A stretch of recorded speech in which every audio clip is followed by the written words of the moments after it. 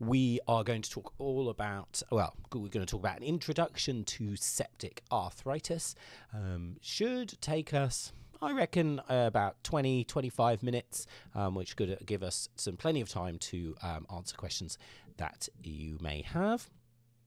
If you want to return to this recording, then I will put it on my YouTube channel probably tomorrow, unless it gets sorted really quickly.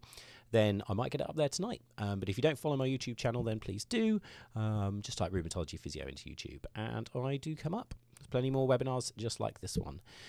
So let's get started with septic arthritis. So our agenda, we got long enough webinar to have an agenda really, but I fancied being silly on the first slide, so here we go.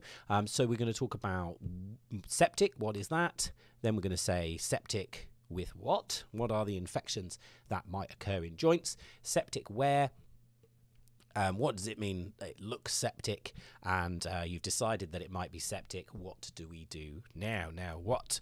So we're going to try and cover all of that in the next 25 minutes, hopefully give you a good grounding and understanding about what is happening with a potentially infected joint.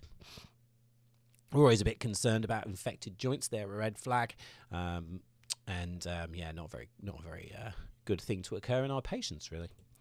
So first thing I'm going to do, we're just going to cover quickly what the features of inflammation are. And I cover this slide in all of my rheumatology teaching and talk about inflammation. We're usually fairly, as physiotherapists, osteopathic chiropractors, MSK professionals, fairly au fait with the features of inflammation. And the way that I normally teach this slide is that the typical features of inflammation, if you have an injury, are pain, heat, redness, and swelling in various different levels. So you'll have seen injuries and musculoskeletal injuries with varying levels of pain, heat, redness, swelling. Might see a lot of pain, might not see a lot of swelling, might see loads of swelling, not that much pain. These things do vary in between. And then what I normally then go on to say is about systemic features of inflammation, which typically include things like stiffness, night pain, better with activity, not improved by rest, and better with anti-inflammatories. Now, when we talk about septic arthritis, what we see is a bit less of the systemic features of inflammation, a lot more of the typical. So we see a lot of pain, we see a lot of heat, a lot of redness, and a lot of swelling. And you might hear things like it looks like an angry joint. It looks like a septic joint. It looks very inflamed.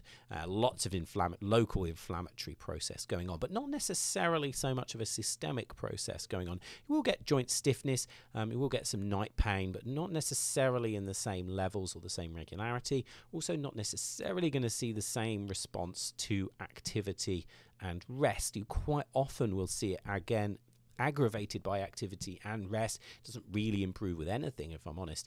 And then this night pain, the waking in the second half of the night is very typical with something like rheumatoid arthritis or ankylosing spondylitis, etc. Whereas with the inflamed joint, or the septic joint, it really just has no 24-hour pattern to it. It's really quite aggravated and angry because, of course, the infection is going round and round within that joint, and it isn't necessarily settling at any point. Anti-inflammatories often will not touch it. So obviously with the septic joint, you are causing a local inflammation, a high-grade local inflammation or acute inflammation, but the anti-inflammatories often are not sufficient to settle that in any meaningful fashion. So you often don't see a significant improvement with anti-inflammatories. But those are the features of inflammation that we are likely to see. But as I mentioned, we are going to see a very red, very hot, very swollen, very angry looking joint, and with quite a lot of pain as well. So what is septic arthritis? There we go. Let's get into sort of the bones of this and really try and nail it down. So this is a type of joint arthritis. It's not the same as something like rheumatoid arthritis or ankylosing spondylitis. So this is not driven by a fault of the immune system. So it's not an autoimmune condition like those are. So in those diseases, what you have, your inflammatory system, part of your immune system, starts to not recognize tissues of the joint, and then it starts to react against the tissues of the joint. So in rheumatoid arthritis, for example, against the synovium or the tenosynovium. Now in septic arthritis, obviously what we are getting is an infection in the joint space. And then you are getting an immune reaction against that infection as much as you would in any other situation with regards to an infection. So your immune system is trying to fight that infection, and that causes a very high grade local inflammatory reaction. Now, joint spaces are homeostatic. So within the joint itself, it's normally kept in homeostasis. So when you get an infection in there, you get a very collected amount of inflammatory reaction because it's kept within the joint, and then it will spill out of the joint and cause other problems. So you see the redness, but you get this real concentration of inflammatory reaction within the joint. So you get this intra-articular swelling and this real angry joint, because it collects within there, and that causes a big problem. Leave that alone, and what will start to happen is very, very fast joint destruction because of this high-grade inflammation. It will also, as other infections do, if it's not sorted out with any speed, is it then can become systemically problematic, and you get things like general sepsis, obviously a really big problem. So we do need to deal with these things very quickly from those point of views, but also it's really awful for the patients. They're really unhappy, very, very painful, as we mentioned. Function, a real struggle, and it's going to be really pretty bad for them. So we do need to deal with it pretty quickly. The other difference here between septic arthritis and other types of arthritis, particularly in rheumatology, this is typically monoarthritic, so we're looking at one single joint. So like I mentioned, you've got this homeostatic joint space.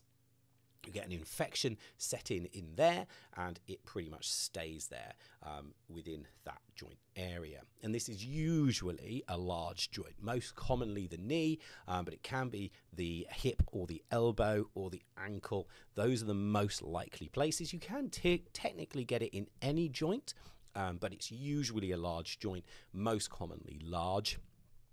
And as we talked about, this is an orthopedic emergency, and we want orthopedics to deal with this.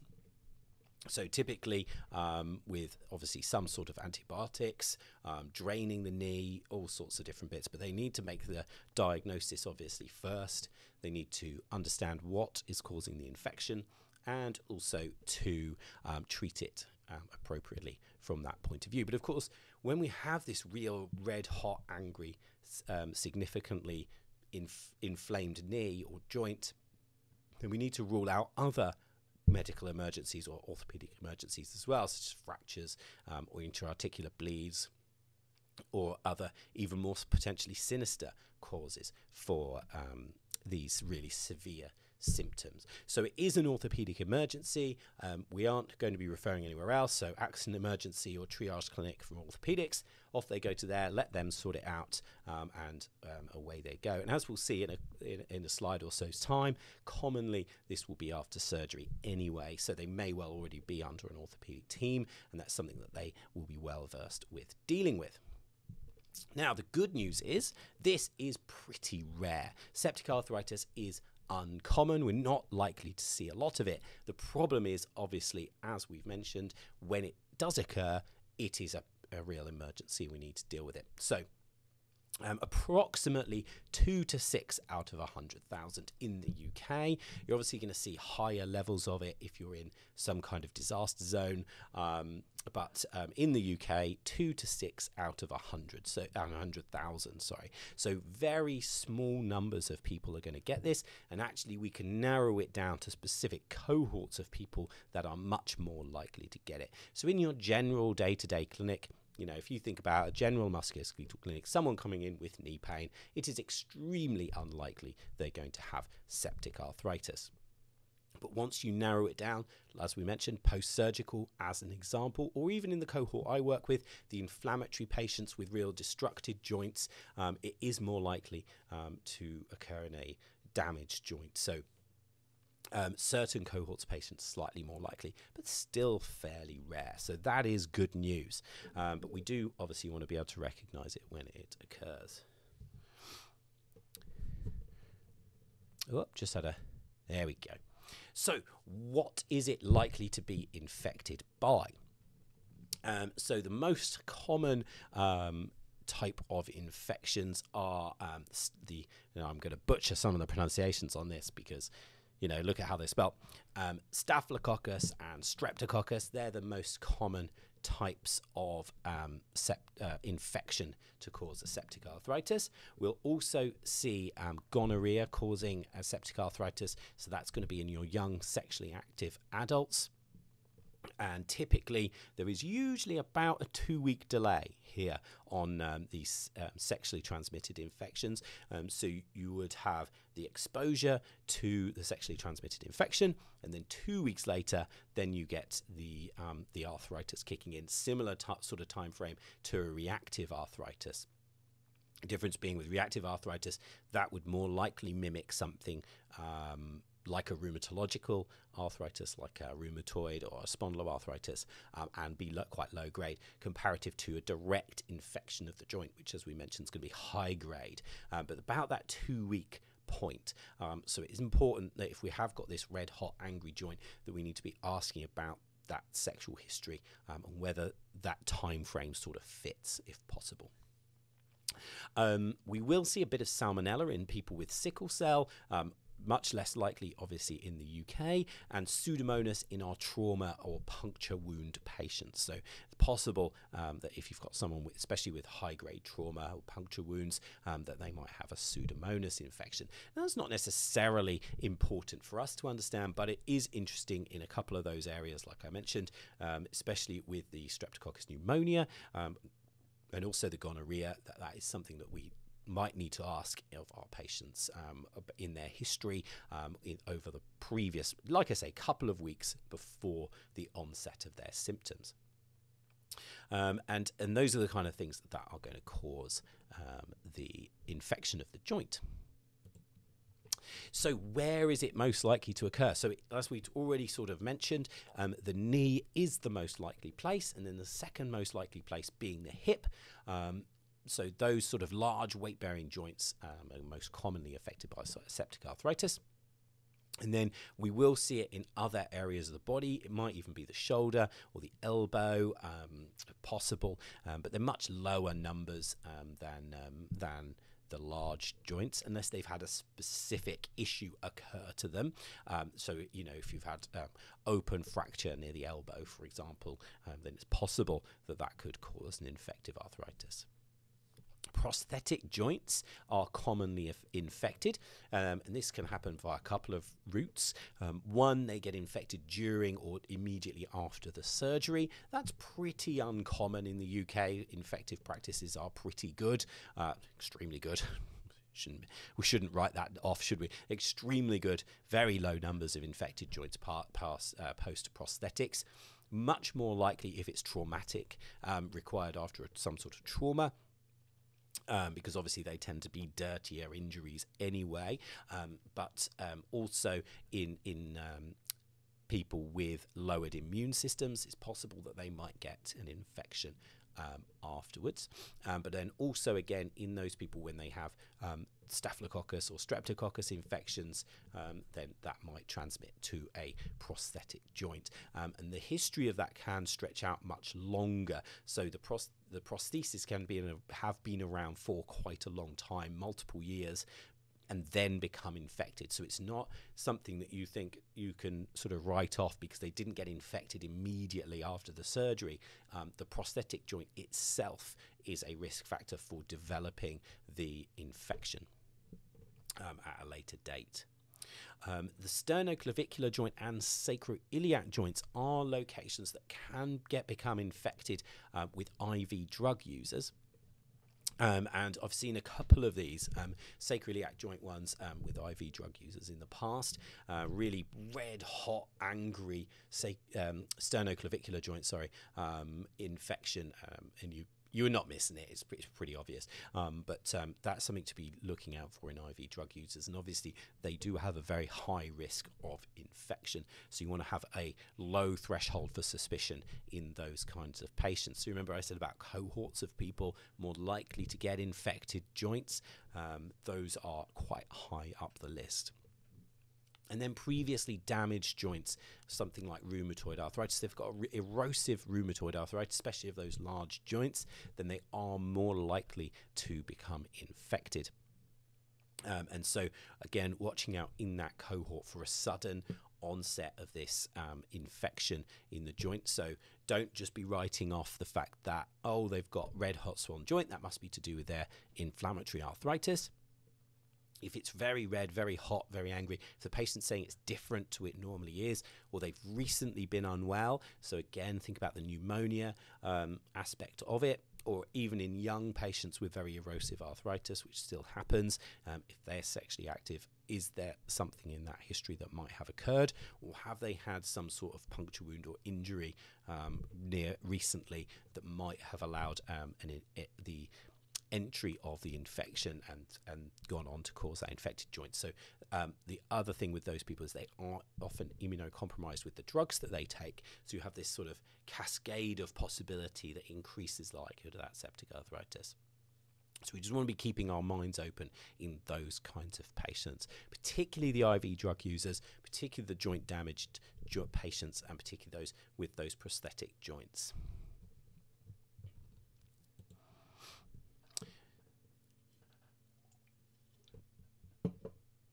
So obviously, lots of things cause a red hot swollen joint. So if you've got an acute onset of pain, redness, swelling and heat, you've got a whole laundry list of things that can cause that. For one, ACL ruptures, for example, fractures. As we're talking about infections, rheumatoid arthritis, other types of arthritis, we can get that kind of symptoms. So it's not a particularly specific set of symptoms. Obviously, we've talked a little bit about history, but of course, people might not know they've had an infection. Let's say for gonorrhea, they may not know that they caught gonorrhea or something similar, or don't divulge it. Possible. So yes, we've got this very angry joint, but that's not the only thing that's going to be able to help us with some clinical reasoning. So typically, what we're going to be looking out for is systemic features of unwellness or infection as well. So fever, obviously a high temperature is likely to be caused by an infection, tachycardia or decreased appetite as well.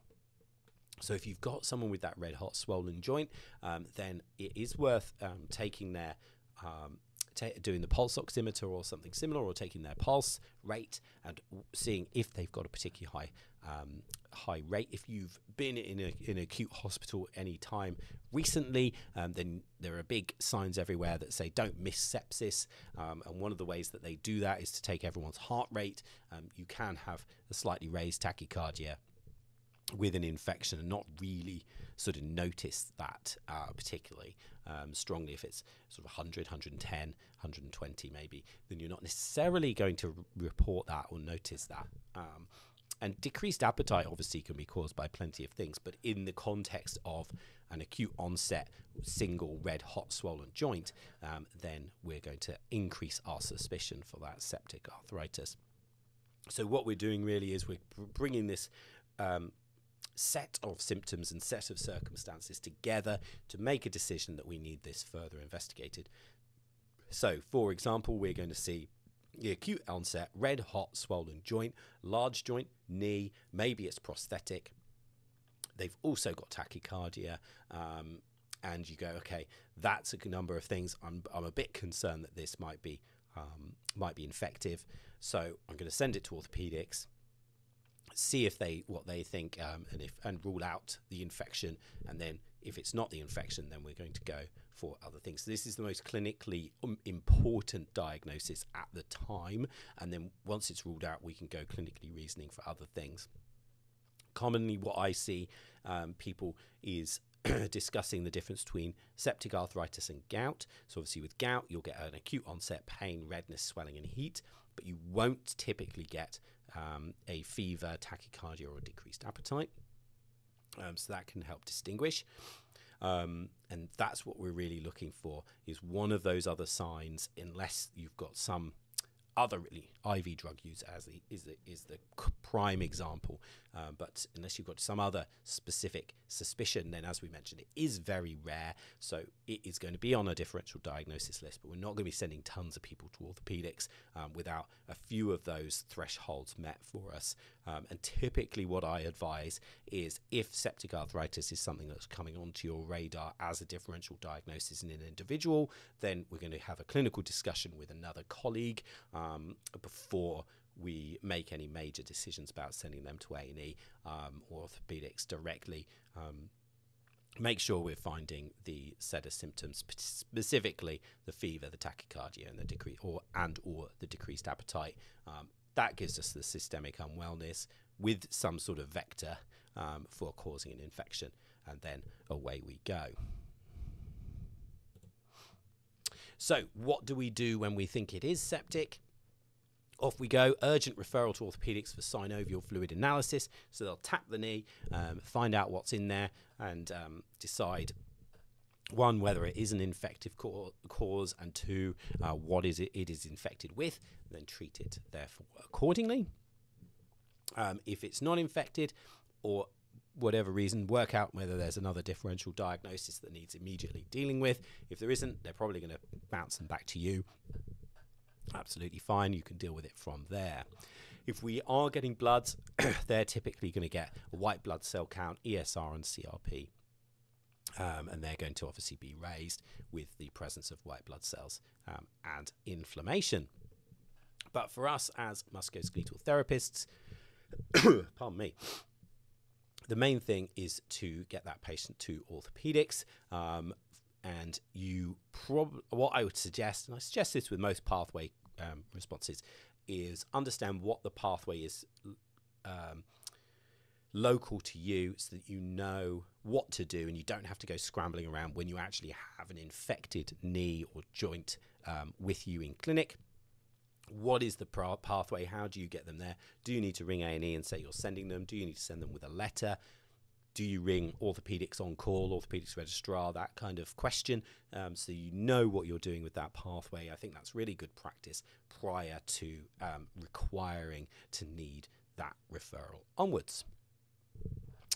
So that brings us in 23 minutes, pretty much, round the content that I have for you today. That is an introduction to septic arthritis. We will have some questions in the Q&A function. My friend Tim here has asked whether is there going to be any handouts. Tim, if you buy something from the shop, I'll happily send you the slide deck for this presentation. No, I'm only joking. If anybody does want the slide deck for this, then I'm sure we can get that to you. It will be on YouTube as well, of course, but if I'll work out a way of posting the slide deck for you, Tim. In fact, I've got a way of doing it. If you if we can make my way onto Substack, then I'll host the slide deck on there.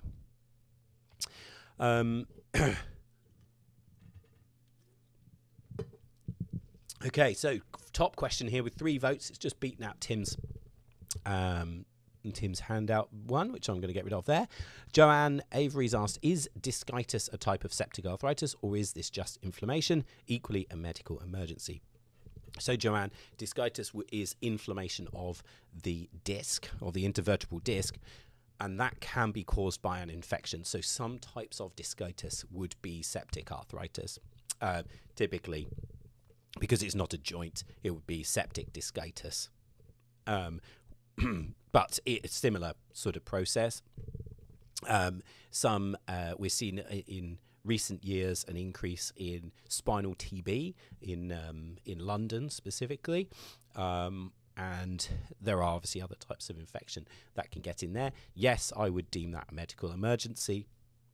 There are some chronic types of discitis, but if I'm honest, I'm not messing around with trying to differentially diagnose that. If someone comes back, probably on an MRI, I'm guessing, unless they're systemically unwell, if you've gotten them an MRI and it comes back showing discitis, I'm asking orthopedics to have a look at that before I go doing anything else, particularly with that kind of person. I don't know whether it is it's hard, isn't it? Is it a medical? It's not blue lighting someone to accident emergency, medical emergency, but it is a red flag for us in musculoskeletal therapies. So I'd be getting orthopedics to have a look at them. And again, what's the spinal pathway? And we'll get that dealt with under orthopedics. But other types of arthritis can cause discitis as well. So the discitis part, just to recover that briefly, discitis is inflammation of the intervertebral disc, and then it's what is causing that. So sometimes it would be infective, so septic. Other times it would be inflammatory, autoimmune, for example.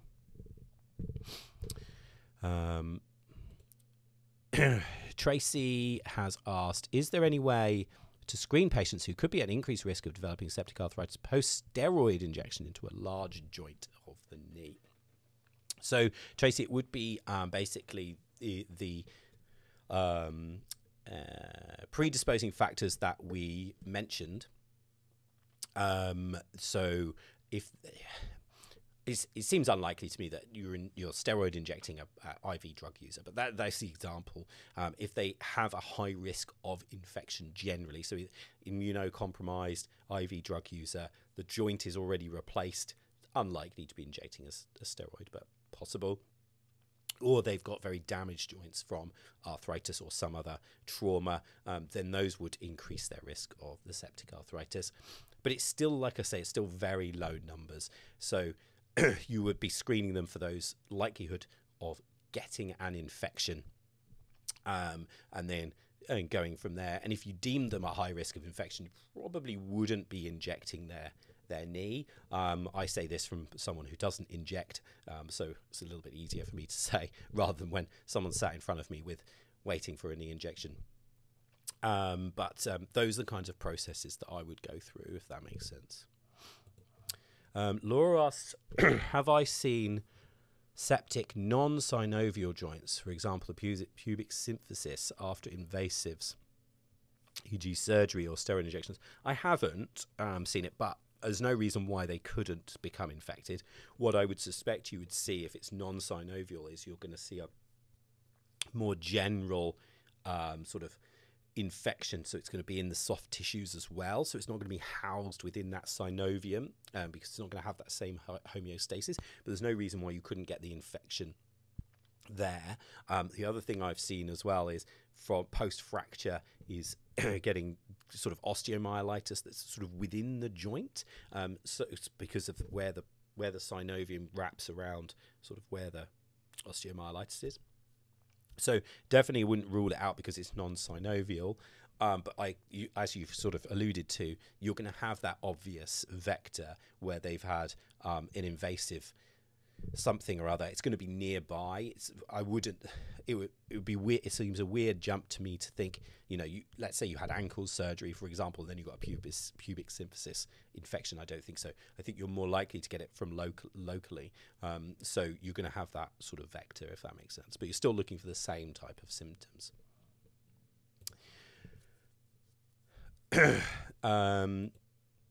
So Josh has asked, would you... I should read these before I start reading them out online. Okay, so I don't know the answer, shouldn't I? Would you rely heavily on those systemic features to decide whether to send to orthos? I find it tricky not to just refer straight through if dealing with an acute hot, swollen, painful joint.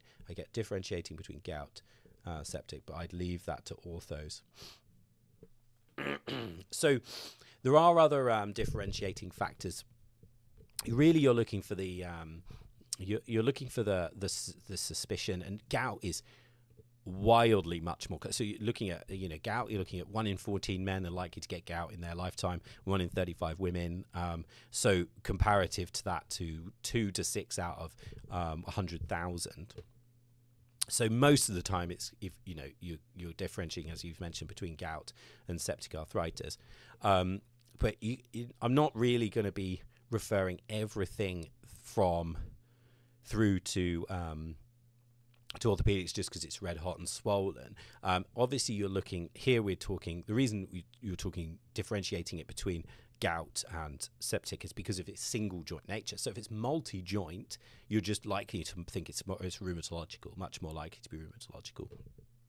So you're not likely to be referring that as well. So yes, I rely heavily on outside of okay. Let's just walk that back slightly. Outside of the obvious infective risk, IV drug user, as an example, then I would rely heavily on if there's no systemic factors occurring. Now, obviously, again, we're going to be looking at this through a clinical lens. So if it's deteriorating, that is another kettle of fish entirely. So you have to take the patient, obviously, in context. If it is deteriorating, then you're likely to think that something's going on that is non-musculoskeletal. Whereas if it is, for example, gout, we want to keep that in primary care. Really, you don't really need that to go to accident and emergency. It depends on your experience level. You know, I've seen a lot, probably more red hot swollen joints than most when I was working in rheumatology. So you do get a feeling for those kinds of what's caused by what. If you're not confident on that, then by all means referring out. But I like the clinical conversation with another colleague as well, bounce the ideas off, see what they think. But really, yeah, like I say, systemic features, it's quite commonly is the tachycardia, unless they're really unwell and it's obvious. They will have a low-grade tachycardia alongside the joint infection. Last couple of questions. Alison's asked what the rate of septic arthritis post-steroid injection. I don't know that specifically, Alison, actually. I would suspect it's pretty low post-steroid injection specifically. Obviously, it's possible, but with a septic technique, not a septic technique, don't use a septic, use an aseptic technique, then you should have a pretty low rate of septic arthritis with a steroid injection. There are obviously other issues related to steroid injections with regards to chucking them in a joint, but the actual septic arthritis, and like I say, unless they are particularly immunocompromised or there's some other likelihood, higher risk of infection, then it's not going to be massively high. And then Reedy's got asked two questions here, which I'll lump together. What's the physio treatment after the infection sorted, and what might be the residual symptoms? So if we're talking about inflammatory symptoms, so the pain, redness, heat, and swelling, those should all completely resolve once the infection is cured, removed. So you take the antibiotics as a simple answer. That should all disappear. So those symptoms, you should have no symptoms remaining after the infection is cleared. Now, what can happen is, obviously, if it's extremely severe or it lasts for any period of time, is you might get loss of function, particularly range of motion, strength, etc. And those would need addressing, building back up again with physio or osteo or chiro, whoever is best off seeing that patient. If there is joint destruction, which again, as we mentioned, that is possible, then again, it's about functionally managing that person. Possibly you might need to help them offload the joint in the short term and then build up their load tolerance if the joint structure itself has changed. So again, a simple example might be they've developed a varus joint or a valgus joint that might need building up tolerance to load. So usually it's functional restoration, but you shouldn't be left with lots and lots of pain, redness, swelling, etc. That should be resolved. So lovely stuff. I'm just going to check Laura's answered here. Great, thanks, Laura. Oh my goodness. Okay, post-steroid injections about 1 in 300,000. So that's pretty low numbers. Great answer, thanks, Laura. I don't inject, so that number is not on the top of my tongue, but that's quite a lot. If you do 300,000 injections in your career, you're doing pretty well. Thank you, Laura, for that answer there. Wonderful stuff. Thank you, everybody, this evening for joining me for the webinar.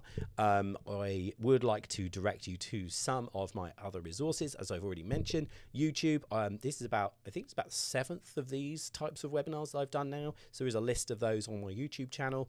I'm obviously on social media, Rheumatology Physio, or pretty much everywhere.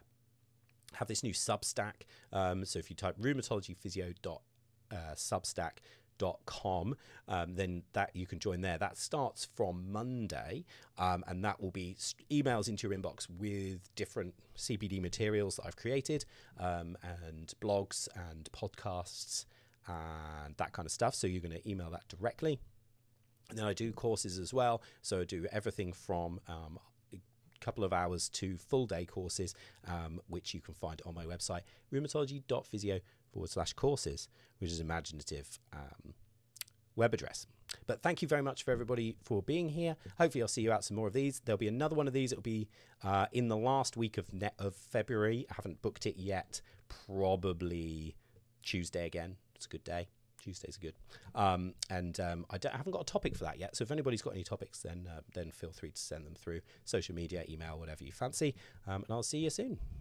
Bye for now, everybody. Bye.